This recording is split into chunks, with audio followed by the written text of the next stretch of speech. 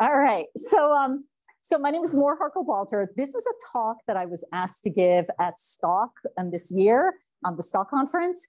And so this is a slightly longer version of that same talk. And I figured I should just give it at CMU, given that I already gave it at Stock, so that other people here can share instead of just giving it elsewhere. So this is joint work with my two fantastic students, Isaac Rosoff, who's sitting here, and Zeev Scully, who didn't attend probably because he's seen this too many times. And but they're basically the people who did all this work. Okay, I'm just going to explain it all. And so we're going to be talking about optimal scheduling for multi-server systems. So when we think about optimal scheduling for multi-server systems, this comes up in many communities. So it's very popular in the theoretical computer science community, which you're all a part of, to do this kind of work. But it's also popular in my community, the stochastic queuing community. Okay, so these kinds of problems come up there too. And I'm going to talk about both communities. But within the Sigmetrics community, I'm going to talk about two papers that we wrote recently, and both of them deal with multi-server systems and how to optimize scheduling. Both of them won awards. So let's talk about optimal scheduling again. It comes in two flavors. So in the theoretical computer science community, we're usually talking about the adversarial model. So the idea is there's this big bad adversary, and the adversary is trying to mess up your scheduling policy. So the adversary is giving you really bad job sizes and really bad arrival times in an effort to make it hard for you to schedule. All right. And lots of things are proven in this model. Okay, by contrast, the stochastic setting is very different and more realistic in some ways. So the job sizes are now drawn from some real world distribution, and the arrival times are drawn from some real world distribution. It's very typical in the stochastic setting to say the job sizes are drawn IID from some general distribution, okay? And then to prove things for any general distribution. So we're going to concentrate over here, but talk also contrast with the worst case. All right, so outline. So I'm going to start by talking about just a single server queue.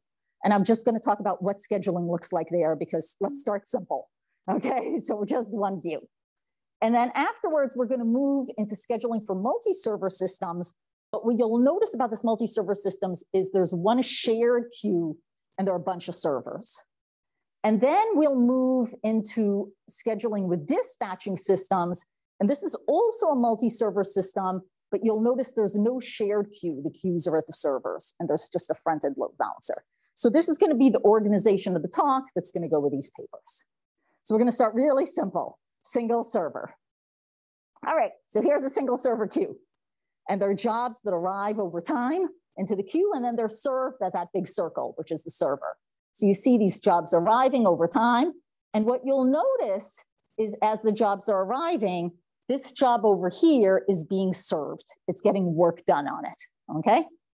And so we say that this orange part over here is the attained service or age. It's how much has been done so far. And this green part over here is the remaining size. That's what's left to do. And these jobs have all of it left to do, okay? So now within this context, we might have a scheduling policy, and the scheduling policy might switch what it's doing. And then we might have some more attained service on this job at service. So at any moment in time, every job might have some amount that's attained service and some amount that's remaining size, okay? It might be all remaining size.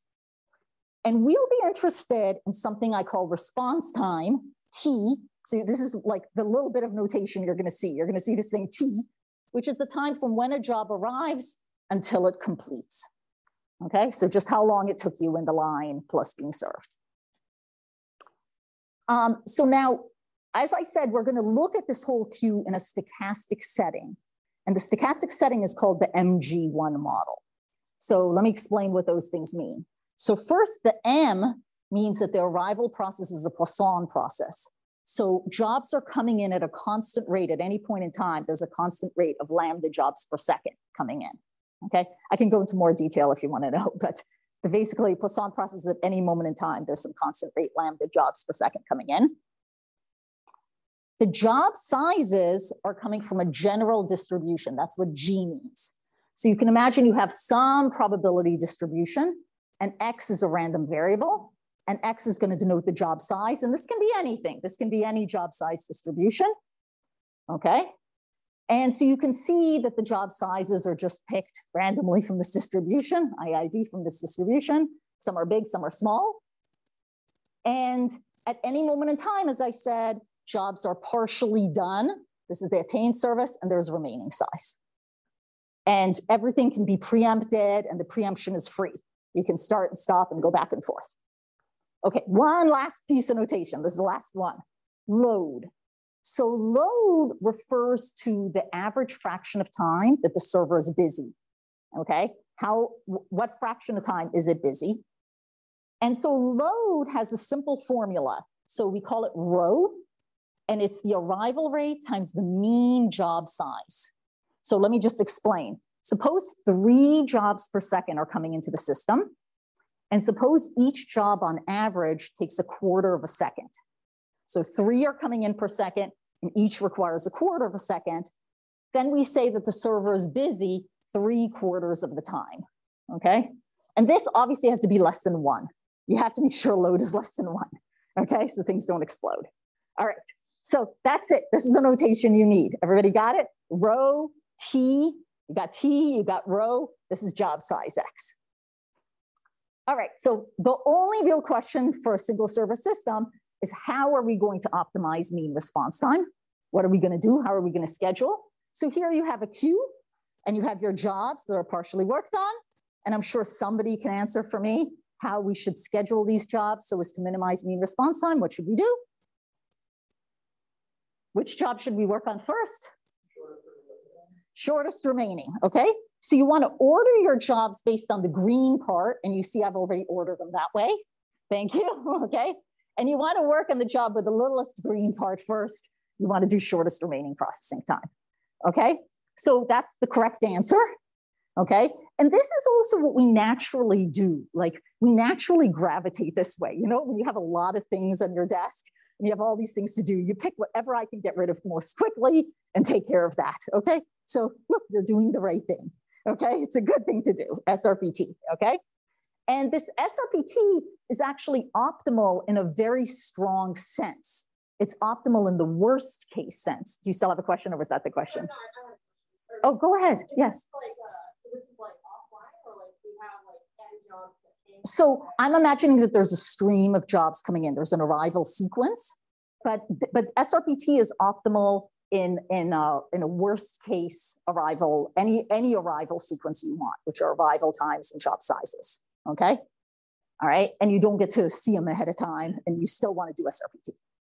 Okay, so it's optimal in a worst case sense, very, very strong, okay?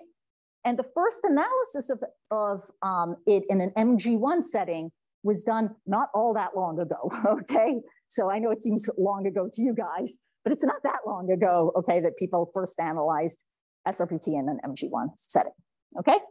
So SRPT is the right thing to do, and you might be wondering, well, okay, does it really matter that much to do something like SRPT as opposed to like first come, first serve?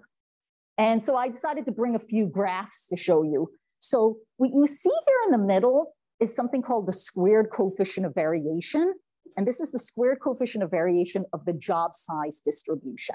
So X is the job size distribution, and I'm looking at the variance of X, and I'm normalizing it by the mean squared. So the point that I'm going to try to make is that when the job size distribution is not highly variable, when C squared is small, scheduling doesn't matter so much. And when C squared is big, scheduling matters a lot more. So here's a picture where C squared is small. Okay, there isn't that much variability. And you see mean response time as a function of load. And you see that, yes, SRPT is better than first come, first serve, and the difference grows as load grows, but they're not that far apart. When you have more variability in your job size distribution, yes? Question from Ibar. Yes. Worst case mean in MD1, worst case with respect to the distribution. So yeah, so I haven't defined yet what optimality means in an MG1. I've only talked about worst case optimality so far, okay? With respect to optimality, we're gonna see examples of what we're trying to get at. But certainly if you're worst case optimal, then you're optimal in an MG1 setting as well.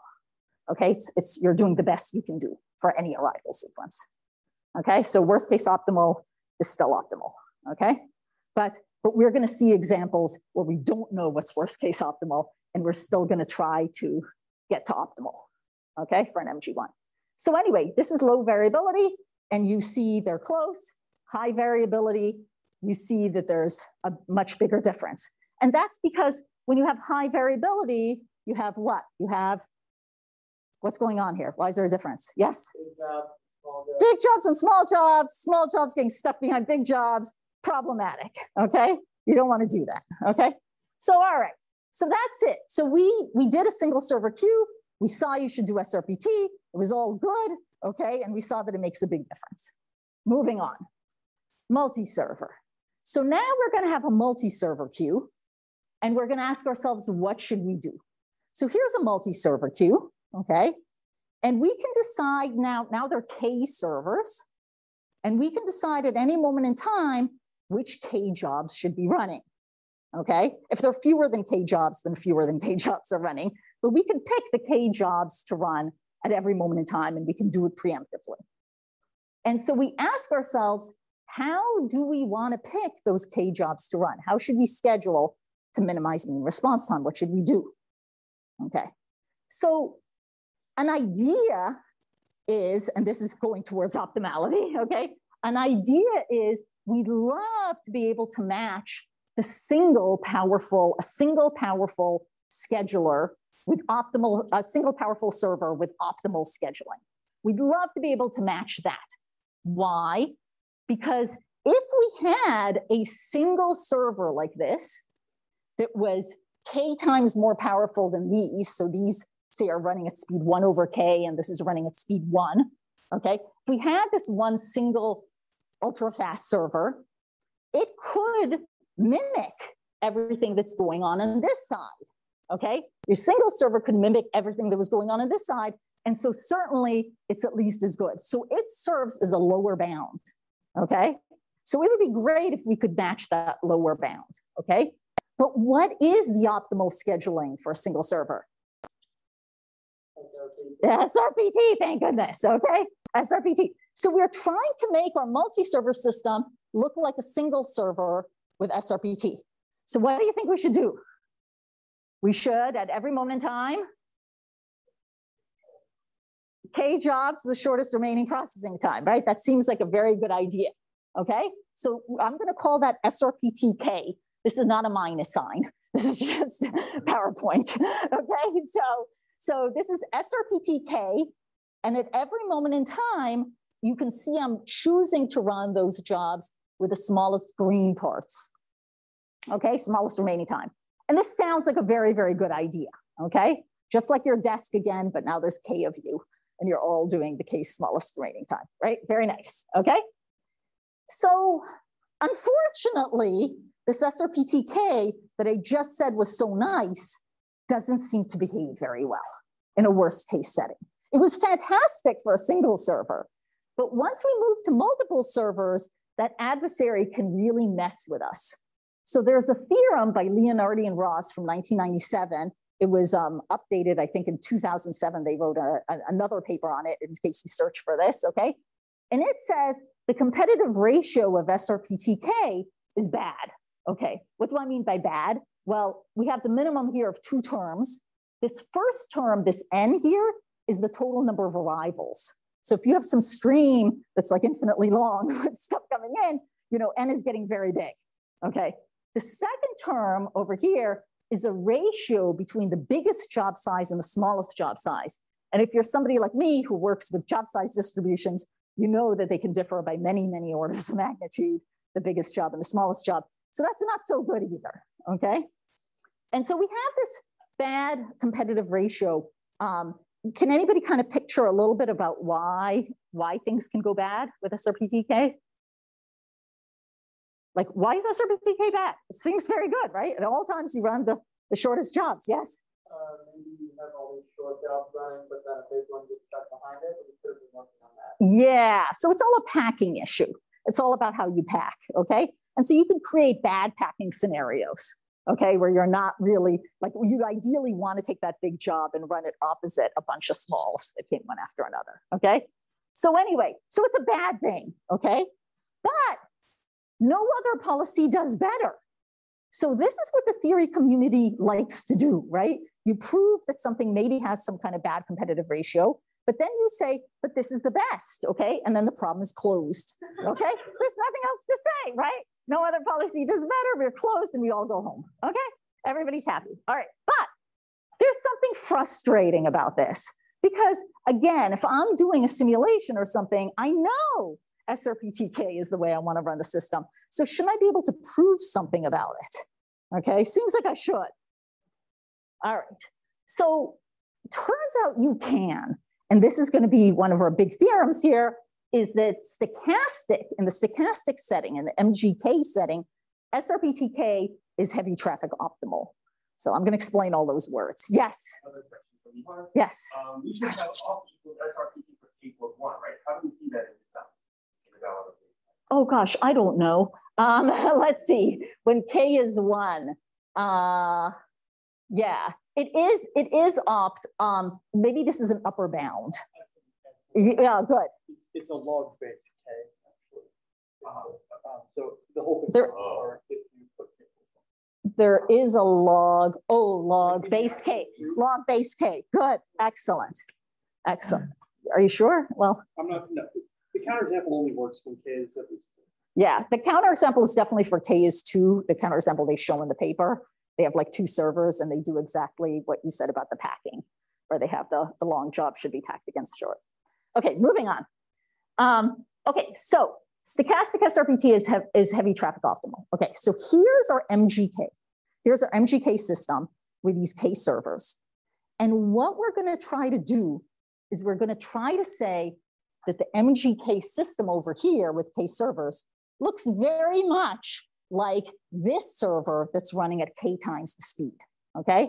So these are all running at speed 1 over K. This is running like at speed 1, okay? So we're trying to say that this looks like this. That's our hope, okay? And if we can say that it looks like this, because that's our lower bound, then we must be optimal, okay? This is a lower bound, remember, on any K server system, on any of these MGKs.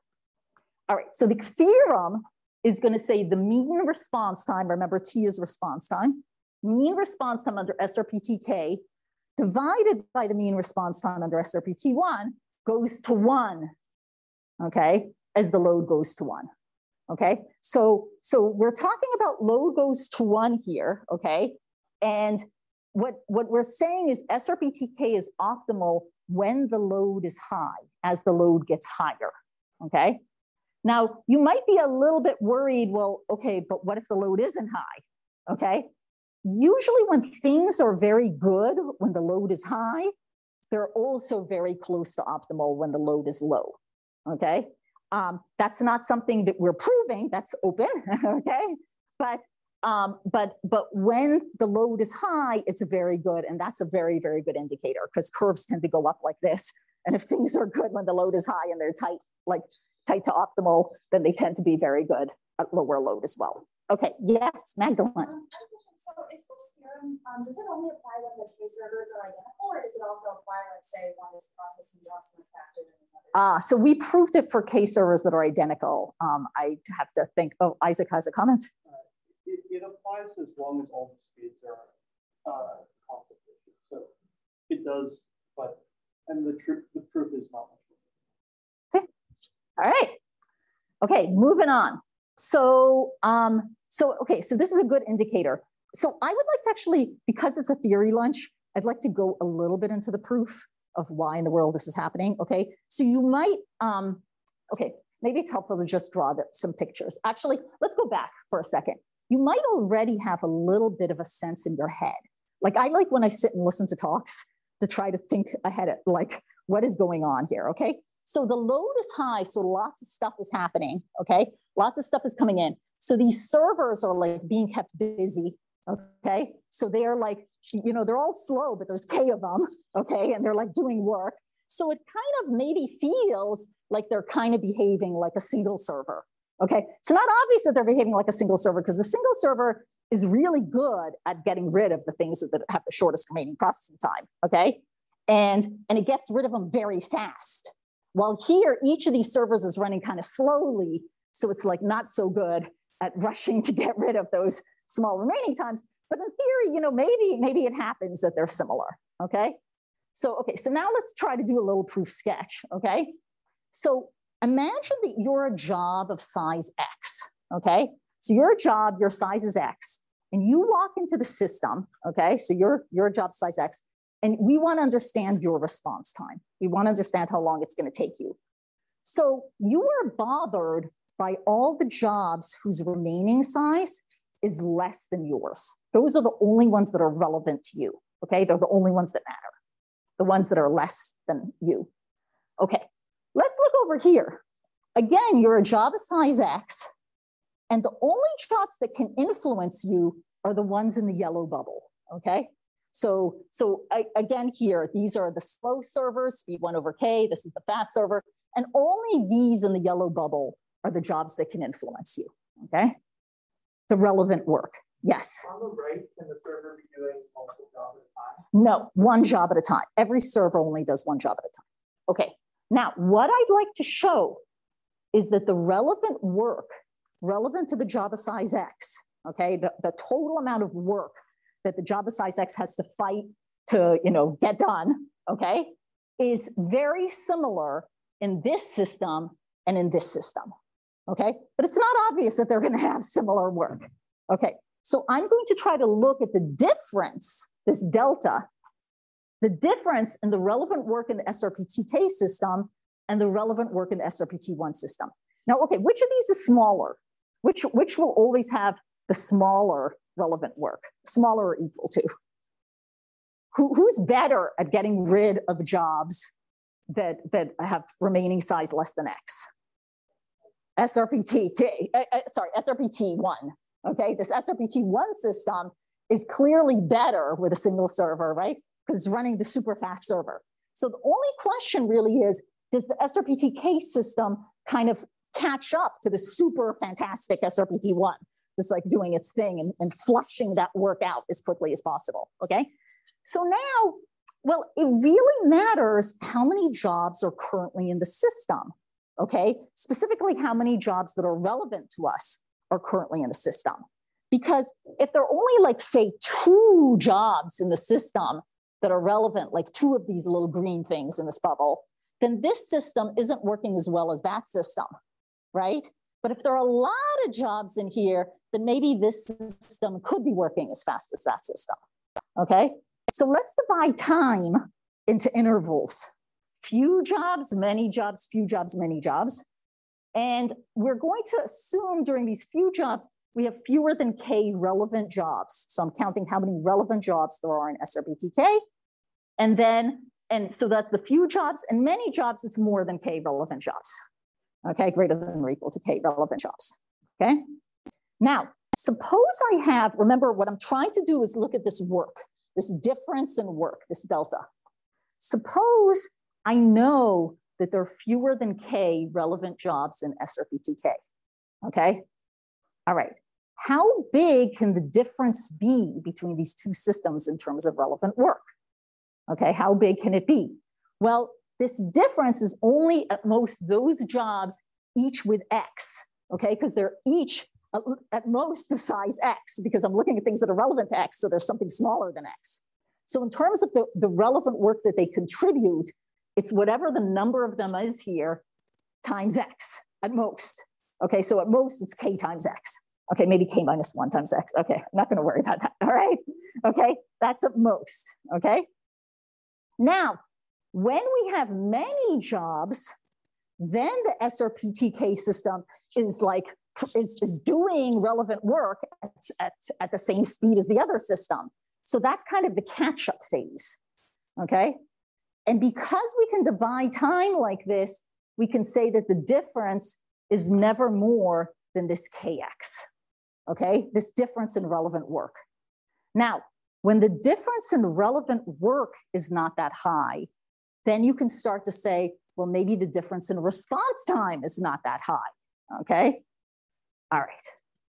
So as I said, the difference in relevant work is not that high.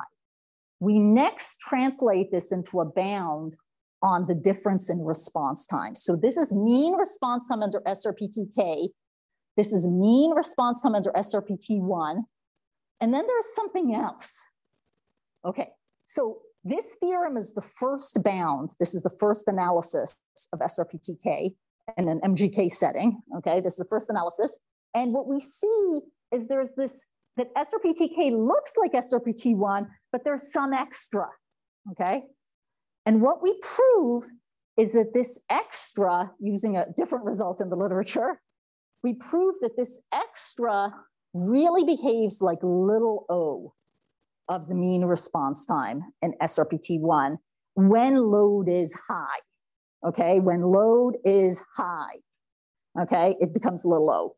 And because it becomes a little low, when you look at the ratio, when load is high, this goes to 1, which is the theorem that we were hoping to prove.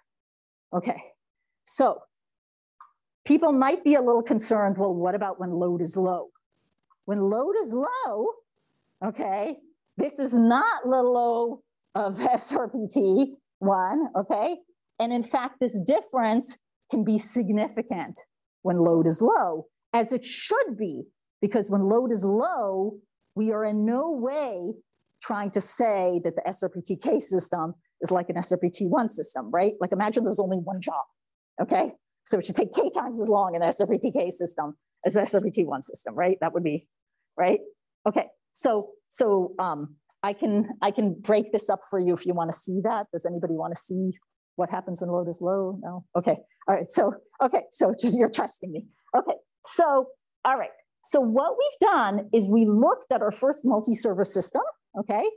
And we saw that the same lesson that we learned up top, like that you should do SRPT, also works for the multi-server system.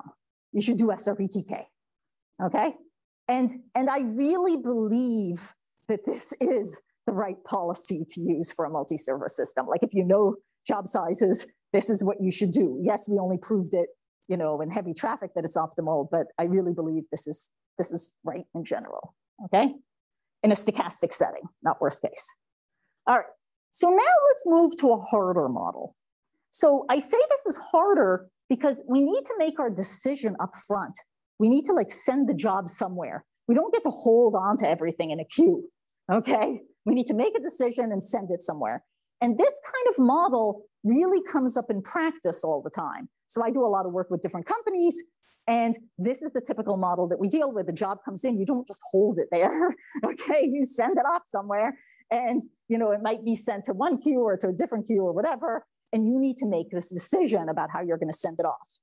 And there's actually, okay, and of course you want to minimize response time of some sort, okay, some mean response time. So there are actually two decisions that need to be made. One is the dispatching policy, okay? How are you going to dispatch?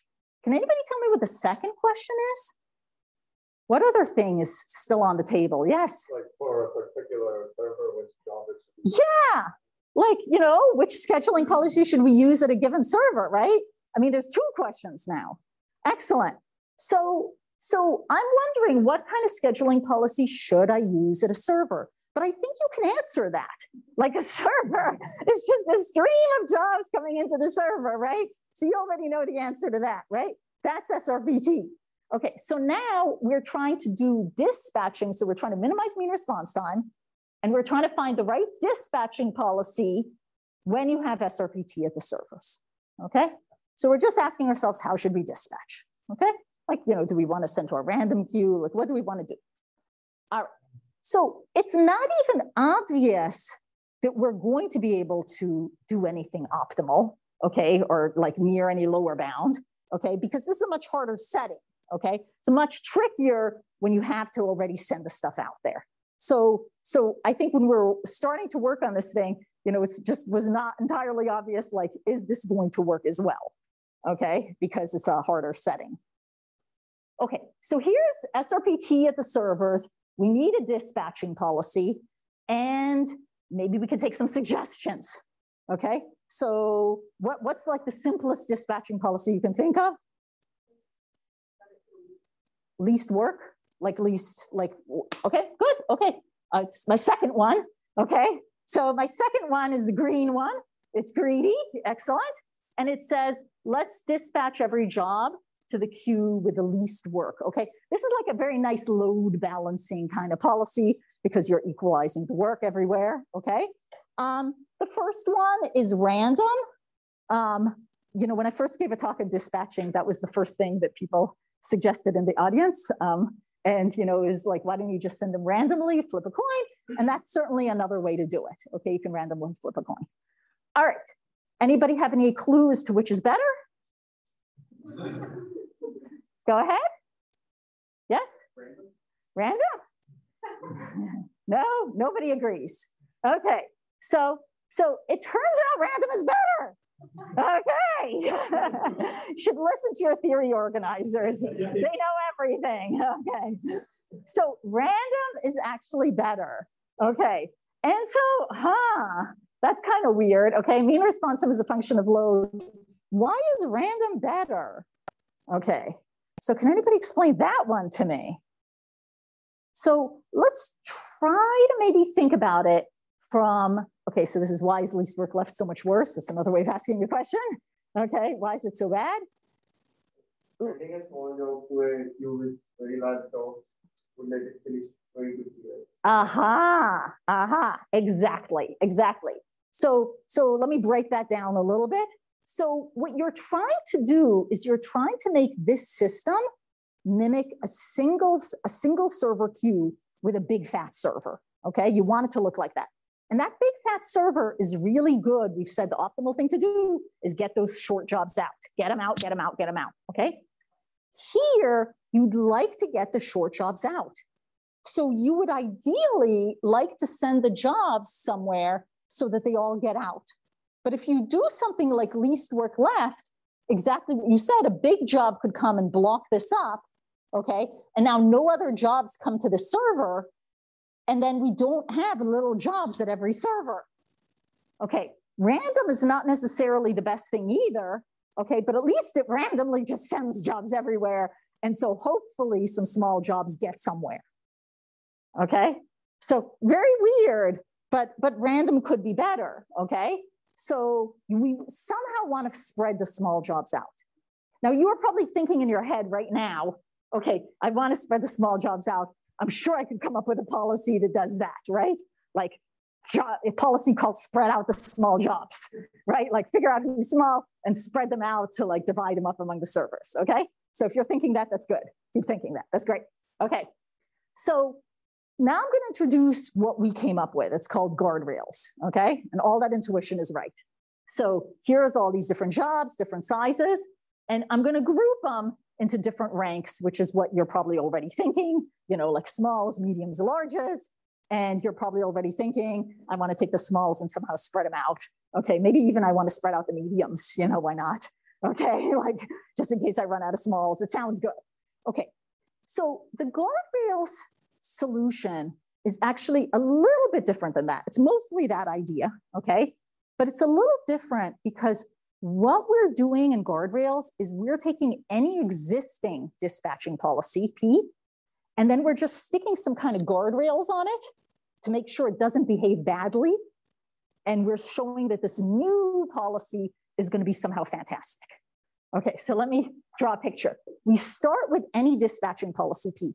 Like pick your favorite, random, least work left, whatever, you pick your policy, okay? What I'm gonna do is put some guardrails on the road. Okay, you know what guardrails are, right? So you don't go a little too much to the right and don't go a little too much to the left, okay? The guardrails are basically keeping things balanced, okay? And then it becomes a policy GP, which is like a guarded version of P, okay? So basically what GP is, guarded P, is basically P, but I'm ensuring that somehow the jobs in each rank are essentially balanced, okay? So just to be very, very clear, okay? Suppose I wanna look at the G version of RAND, okay? So RAND is gonna send to a random server, okay? So I still let RAND send to a random server. RAND picks a random server, but you have to pick a random server in the set of eligible servers, okay? If a server, like if the job is small that you're randomly dispatching, okay, and this server has already gotten a whole bunch of smalls and it's like way unbalanced compared to other servers, like it has way more smalls than some other servers, it's no longer in the eligible set. And I'm only sending to the eligible set of servers that haven't received too many of the smalls, okay? The same for like if your job is a medium, okay? So I'm basically letting you do what you want. You can do rand among an eligible set. You can do least work left among an eligible set, okay? And the eligible set is changing over time, okay? So, all right, so that's the basic idea. I don't really want to go into 100 more details because I don't think it's helpful, but you want to keep this idea in mind, okay? So there's one more question, okay? And that is, what is going on with these ranks? Okay, this is a big question. So formally, we're going to define the rank of a job as take its size and then log base C. Okay, I haven't said what C is yet, but I'm going to take a log base C, like you can imagine log base 2 or something, and it splits things like this. Okay, you can imagine log base 10. Okay, and it splits things into bigger things. Okay, bigger pieces. Okay, so there's this question of what is C. Now, you might think it doesn't really matter, right? I mean, we're theorists, log base something, it's all the same thing, okay? But it turns out it matters hugely, okay? This ends up being very critical, okay? Doesn't seem like it should. So let me give you some intuition. If C is too large, okay? If C is too large, then basically small jobs and big jobs are all in one group, okay? And we have not differentiated small jobs from big jobs, which is problematic, okay? Because the whole idea was to give bias to small jobs and get the small jobs out there, okay? So we don't want C to be too large. On the other hand, if C is too small, then you don't have enough jobs in each rank to be able to do good load balancing among the number of jobs, okay? And so this becomes problematic. You don't want C to be too small. So one of the big insights of this paper was figuring out what does C really need to be to make that multi-server system look like a single server system. And it turns out C needs to be this formula, okay? So this is a formula. The key point here is that it depends on load, okay? It depends on row, okay? Which I said it should depend on load, okay? So if load is high, so there's tons and tons of jobs always available, what direction should C go? Should it go big or small? If load is high, remember the two things I have to worry about. When there are lots and lots of jobs, what should I do with C? Small, okay? And then when there are few jobs, C can be high, okay? And so this thing actually converges to a C of 1 when load is high, okay? Which as it should, okay?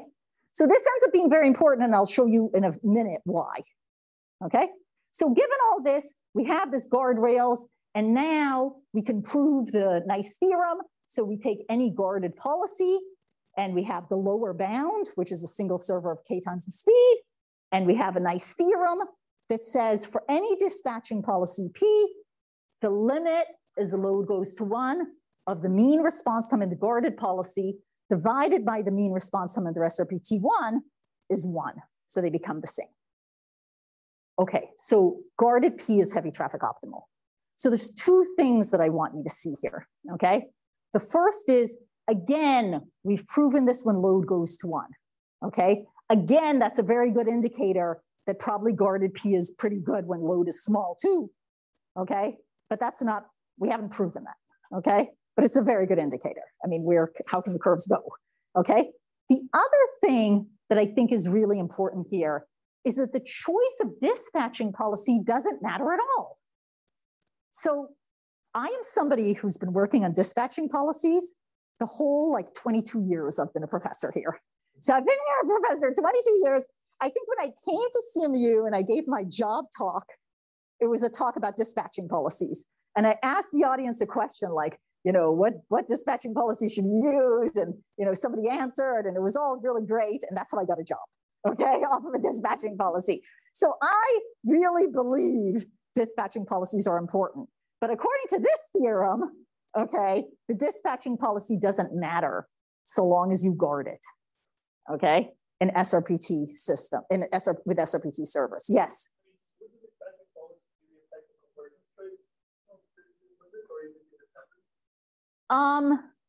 It's not, so how quickly it converges to one. So the proof is really for this, it's the same kind of proof as before. Like we're saying the mean response time in this system is the mean response time of that system plus some additive term.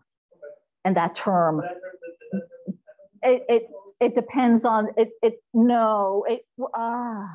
does it depend on it? I don't think. It's on a different parameter called the guardrail. Yeah, it's. So basically how aggressively the guardrails take over. Yeah, it's how well we're guarding, but it's not the policy itself. The policy really doesn't matter.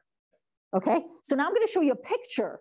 Okay, so remember this surprising result, RAND was better than least work left? Here's guarded RAND, it's better. Here's guarded least work left. Okay, at least work left was better. Okay, so you can be happy. Okay, guarded least work left was better than guarded RAND, okay, tiny. But basically they're the same. Basically, these things are heavy traffic optimal, okay? They're hitting your single server, okay? And they're very, very different policies, okay? But they're all heavy traffic optimal. And once they're optimal here, there's just not much wiggle room down here, okay?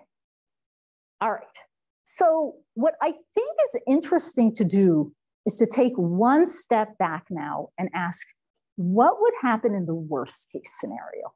Because you all love approximation algorithms and you're probably all thinking, okay, you know, this is all very nice here, but what if I had an arrival sequence where the adversary takes control, okay?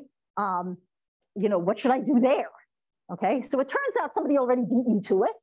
Okay, Avrahami and Azar, 2003, wrote this really nice paper, okay, that said, we're going to study this system, okay? And with SRPT at the queues, okay? And they came up with a policy called IMD. IMD stands for immediate dispatch, okay? It's nothing, it doesn't mean anything, but they came up with their policy, IMD, that is supposed to immediately dispatch to these things. And they said, we're gonna try to get the best policy we can. And so their policy IMD is actually pretty similar to guardrails, okay? One difference is it's a single policy. It's a single policy that basically tries to balance rank or work, okay? So, but it's just a single policy trying to balance it. It's not trying to correct from any general policy. It's a small difference, okay? There are a few other differences I'm not gonna go into, but I do want to get to this point, okay? The real key difference, the really important difference is they use a fixed base for their logarithm. When they're defining the rank, okay? Remember I said it's a log base C of X? They're using a fixed base, okay? A fixed C. And we said that is problematic, okay? Because C is super important. So in this setting, they prove the same kind of competitive ratio, okay? So it's the same kind of bad packing problems, you know, things are not working in the right way. And so they have the same kind of competitive ratio and believe it or not, again, same thing, like nobody can do any better, problem is closed, it's over, okay? But we decided nevertheless, maybe you could take their algorithm and we could just like simulate it and see how it does in a stochastic setting. Unfortunately, not so good, okay? So the problem is that IMD really doesn't translate to the stochastic setting because in the stochastic setting, you really need to take load into account. If load is high, you want C to be much smaller, okay? And you need that to be able to separate out the small jobs. And so you're not gonna get this kind of performance by hitting C with 2. So it's not gonna work out for you. All right, so I'm ready to conclude. Okay, so I think that this talk can be viewed as one of these going beyond the worst case. You've probably heard a lot of talks on like going beyond the worst case. Many of the talks that I hear on going beyond the worst case is like, well, I still have a worst case adversary, but now I'm going to allow people to like mix things up or something, like mix up the inputs or something, or, you know, but there's still always kind of this worst case adversary sending stuff in, and maybe you have some like power to mess with the adversary a little bit. This is not that talk, okay? There is no worst case adversary. We started out with a goal of optimal scheduling in multi-server systems. We consider two different multi-server systems, two different kind of setups. In both cases, the worst case adversarial model did not work for us, okay? We just can't get near optimal. I mean, it works in the sense that, you know, these algorithms are as good as you can do, but they're not near optimal. In both cases, we considered stochastic results. So here we found that SRPTK was heavy traffic optimal. And here we found that you can take any policy and map it to a guarded version of the policy, and it will be heavy traffic optimal. So anything will work. If you have questions, you should see me. And thank you.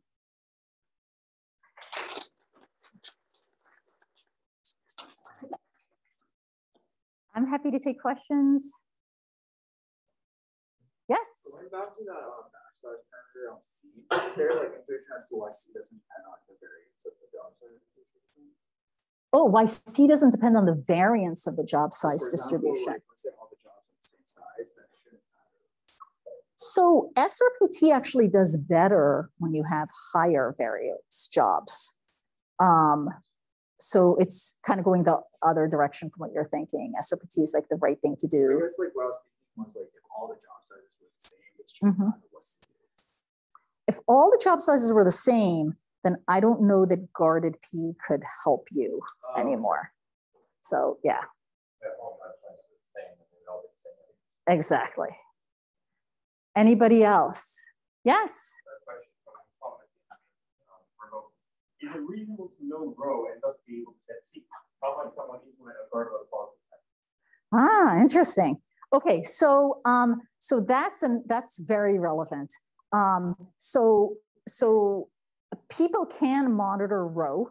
So you can remember what you're really monitoring is like fraction of time that a server is busy. Okay, but it could change over time. Workloads do change over time, like the arrival rate does change over time. If things change over time, you might have to modify your C. Probably if I had to do it in practice, I would pick some ranges and I would pick the right C for different load ranges so that I didn't have to do it too frequently, just off the top of my head. Also, just to add on to that, yeah, like it's important to notice there is a log of 1/1 minus rho in C, which for real workloads, you're typically not beyond like 99.9% load. There's sort of a limit on how crazy C can get. Yeah, if you look at that function, it's really varying between 2 and 1. I didn't go into all those details, but if you look at this function, it's not, wherever it went, it's not that difficult. Did I pass it? Okay, sorry. Okay, but anyway, if you look at that function, it doesn't change that much. It's between 2 and 1, but still it makes a difference. You don't want it to be a 2 when it's not a 2. And the function kind of goes down like that. Okay, yes. So like implementing like guardrails, right? In some sense, it's like harder than just doing the normal policy, but it takes time and you have to like store stuff. Are you ever worried about the longer like memory or runtime, like the problem that it takes too long to choose a server? I guess this is sort of a different problem.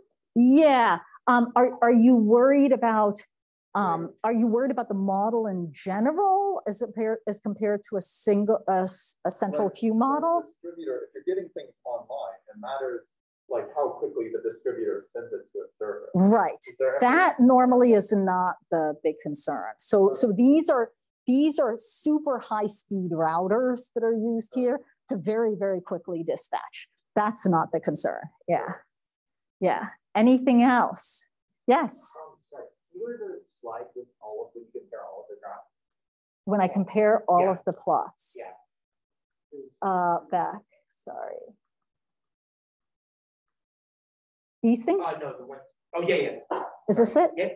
Okay. So I think if I understand correctly, the key theorem was essentially that if you have a guarded policy, then the policy doesn't matter, right?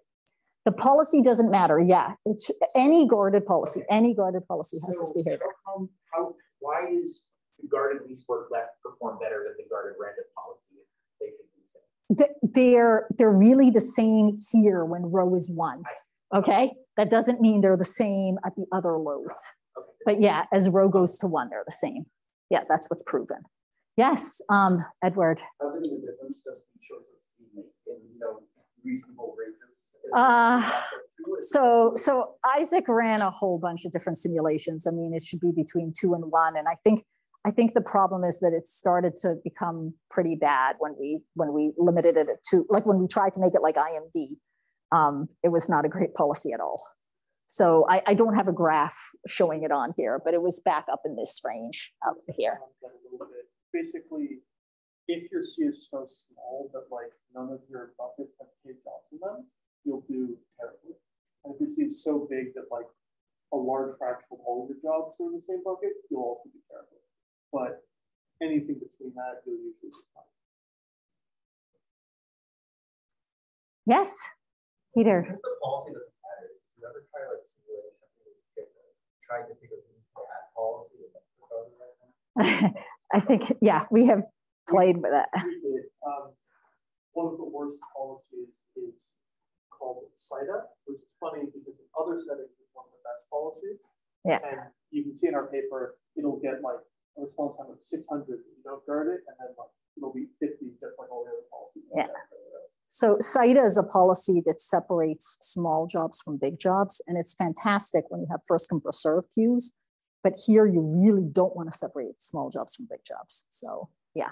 Yes? If you put CITA on this graph, it's just going to be like a flat line.